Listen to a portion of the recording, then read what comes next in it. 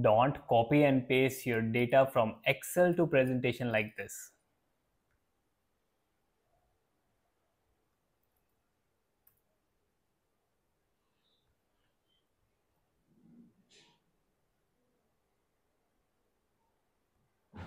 As you can see, it is not linked to your Excel data. So in this case, what you can do, you can use amazing trick. That is, simply, if you want to paste your data in PowerPoint presentation, you can copy this data first by selecting and Control C, and then you can use here Control Alt V in your presentation.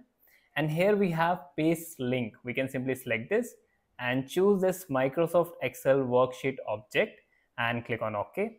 Now you will get linked data. So if I will change my data in Excel like this, it will automatically change in your presentation. Again, I want to copy this chart also. Simply we can copy this by Control C, and if I want to paste this and want to link this also, we can simply paste by right click, and here we have option related to keep source formatting and link data. So simply we can select this, and now what is the benefit of this? Simply if I will change my data in Excel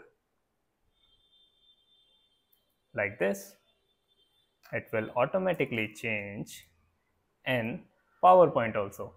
So if you like this video, don't forget to share this video. Thank you so much for watching.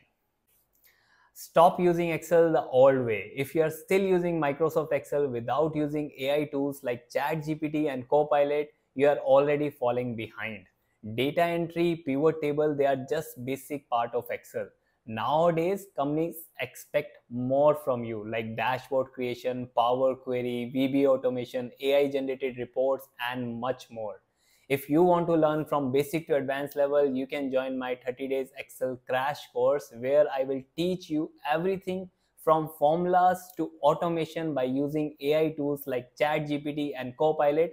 If you want to enroll right now, you can text me on WhatsApp on this number. I will just book your seat.